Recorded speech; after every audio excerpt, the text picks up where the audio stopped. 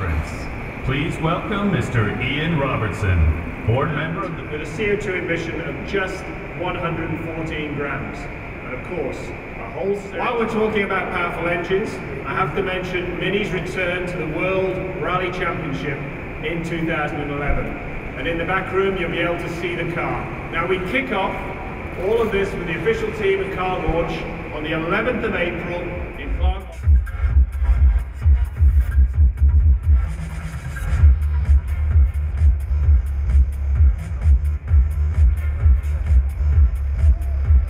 Clever use of space even further. Now you can see this with the agile double-hinged clam doors, as well as with the handy boot box. Again, I'm sure, and I'm expecting some really amazing